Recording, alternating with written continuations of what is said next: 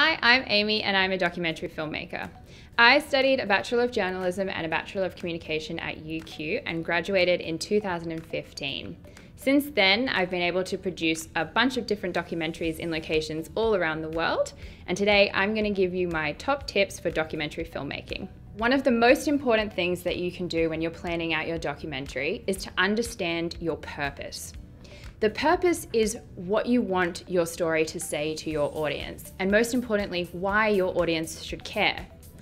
Perhaps you want to educate them on a particular topic, or maybe you want to explain an idea or issue in more detail.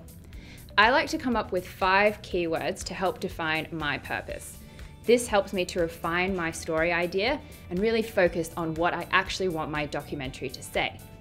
Once you've figured out your purpose, you can then figure out who you need to speak to. There are normally 3 different types of characters in a documentary film. The first is the heart. The heart is the emotional centerpiece of your story. It's the person who the audience is going to connect with the most and who's going to appear on screen for the most amount of time. The helper is the person who supports the heart. They add value to what the heart is saying. The helper effectively says what the heart can't say about themselves. So for example, if I was to say that I was the world's best documentary filmmaker, you might not think that was true. But if my best friend said it, you might think that that was more genuine and real. The third person is the expert. The expert is the person who's super knowledgeable about the topic of your documentary and whose expertise helps to add credibility to what your documentary is saying.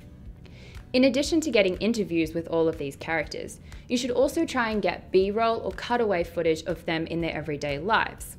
But try to avoid setting it up or staging it. The audience can kind of tell that this isn't real. Instead, see what activities or events are going on in that person's lives which relate to your documentary, and ask if you can tag along and do some filming. The footage you capture should help to show the who, what, when, and where of your story. Before you start filming, it's a good idea to come up with a shot list so that you can plan out what it is you need to capture to cover every aspect of your story. Think about it this way. If somebody says something, do you have footage that can help to visualize what's being said? When you're filming, you should also try to use different kinds of framings and movements.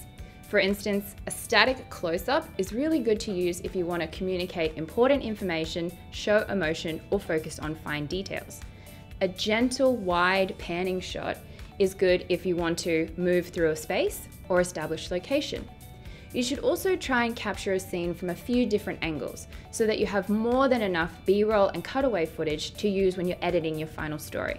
So hopefully these tips have been helpful, and remember, competition entries close on June 20th. Good luck!